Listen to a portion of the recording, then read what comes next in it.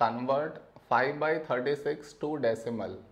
To convert to decimal, we have to divide, and to divide, we should frame it in this way. 5 here, 36 here. This is your step 1. Next, here we have 5 and here 36. 5 is smaller than 36.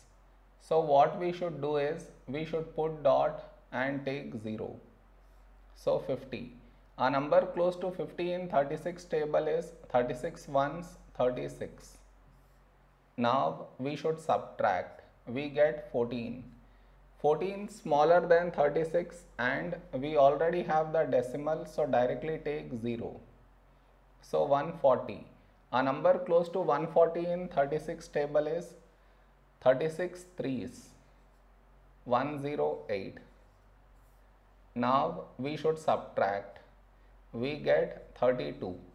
32 smaller than 36 and we already have the decimal, so directly take 0. So 320. A number close to 320 in 36 table is, let us check with 8. 8 6 48, 8 3 is 24, plus 4, 28. No, so take 9, 4, 5. So 324 is exceeding, so we should take 8s. 288.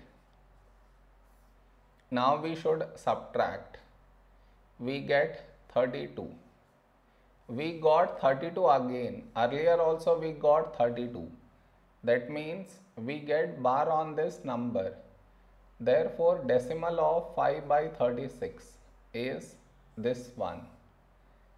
0.138. Bar on this number is our answer.